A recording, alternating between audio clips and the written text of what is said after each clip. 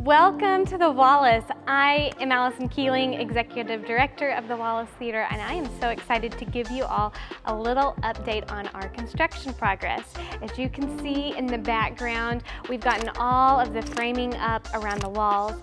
I am actually standing on a fully poured new concrete stage, the base of the stage that will host all of the incredible productions that we are going to bring to the Wallace Theater for each of you to enjoy. You can see also above, they've started to run all of the air conditioning duct work down through across the auditorium. There's still a few more pieces behind me. Those will be coming up in the next few weeks.